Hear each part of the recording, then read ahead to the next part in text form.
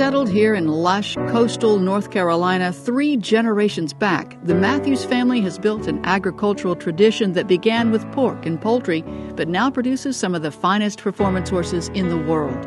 My grandfather was born and raised here in Sampson County, North Carolina, eastern North Carolina. His family was farming background. Building on a foundation of old-fashioned virtues like hard work and attention to detail, Matthews Cutting Horses is dedicated to nurturing future generations of horses with the pedigree, conformation, and preparation to revolutionize the Western performance industry.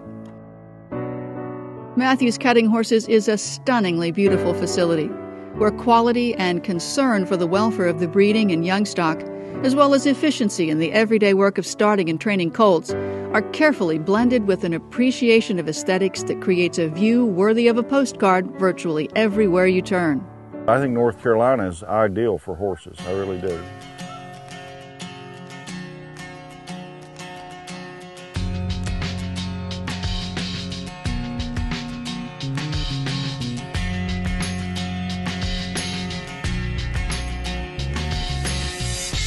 He gave you the feeling that you could hold him about anything you put in front of him, you know, and there's not many horses that do that. I mean, he just got to a point to where he was that smart, that confident about everything he was doing that, you know, you almost felt invincible. In a little more than a year of competition with Matt Gaines in the saddle, Time Pepto accumulated more than $331,000 in National Cutting Horse Association earnings. You know, easy to train, very, very, very smart about a cow. You know, just smart about anything you ask him. You know, he was quick to figure those things out. This striking son of Pepto Boonsmall out of One Time Soon by Smart Little Lena started his successful show career as a semi-finalist in the 2004 NCHA Futurity before launching into an incredible 4-year-old season. In 2005, he had a variety of top finishes, including the NCHA Super Stakes Open Championship.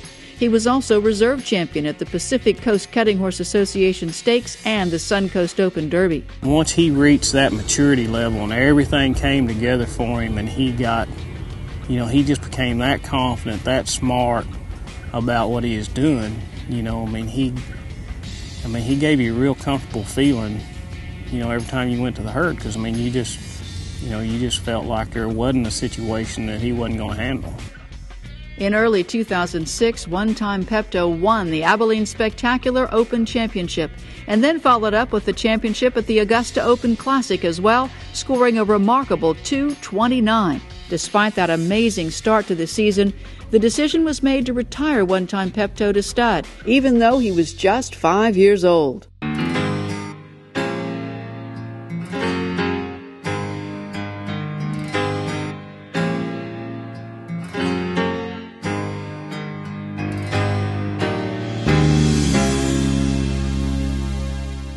With lifetime earnings of $331,000 already and several major national championships, the young stallion had nothing left to prove, and the possibility of sustaining an injury on the road was too much to risk.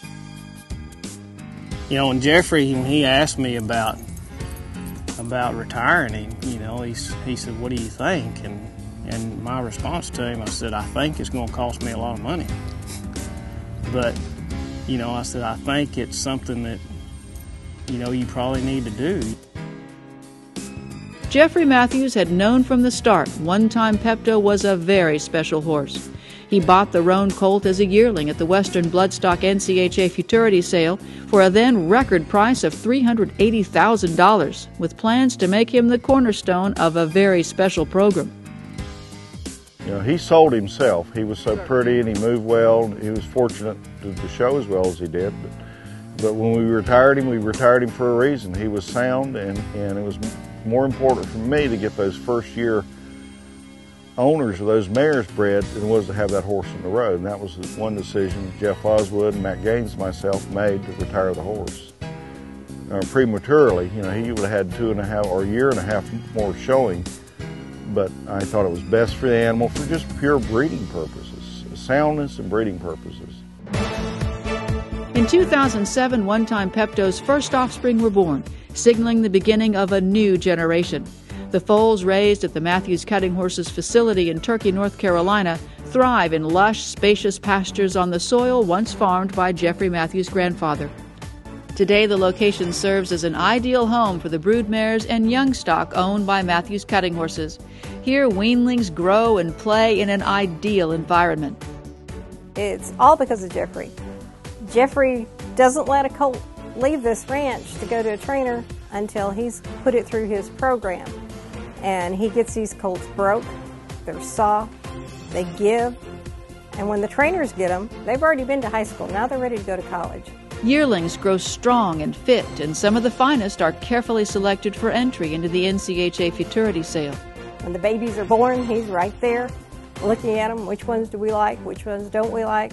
When we get them up, decide which ones are going to the sales. He watches them go around in the round pen.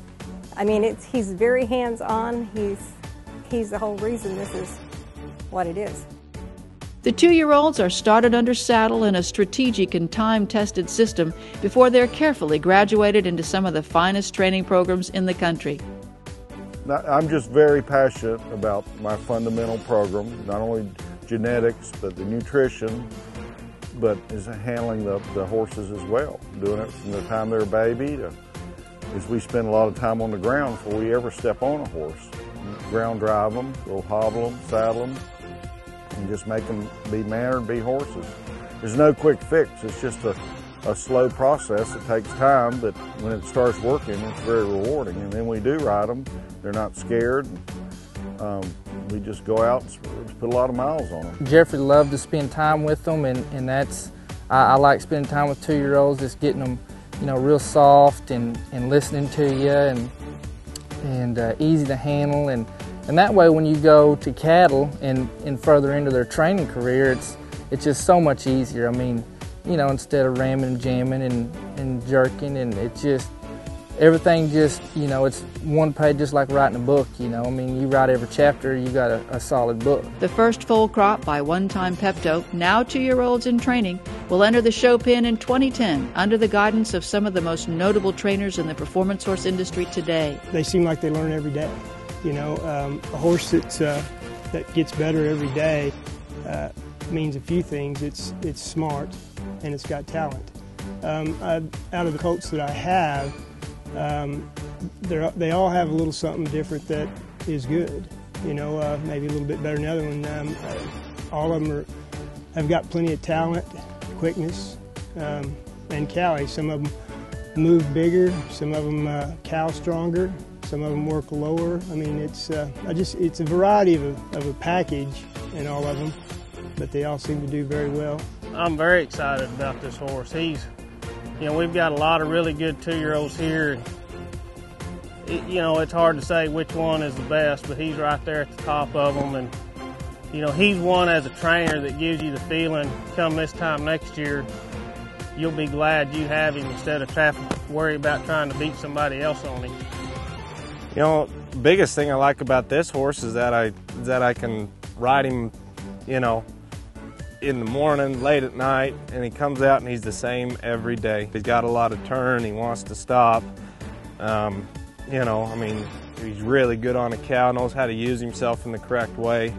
I can't really say that there's anything I like in particular. I like him, I like everything I've got to work with.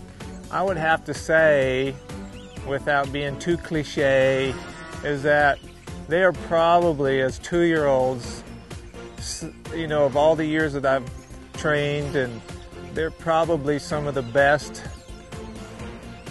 2-year-olds, in my opinion, at this time that I've ever really ridden. They're very smart, they can stop, and they're very willing to train. They're just very they have a lot of potential. Now we get into a 3-year-old year, but I feel I'm really comfortable with them. I'm really excited about them.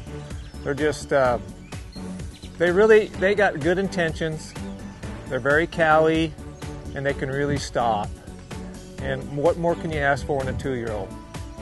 As a new era unfolds, don't miss your chance to be part of the legacy of One Time Pepto.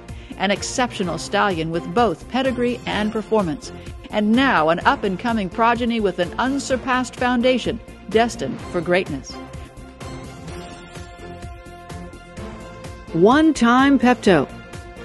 His time is now.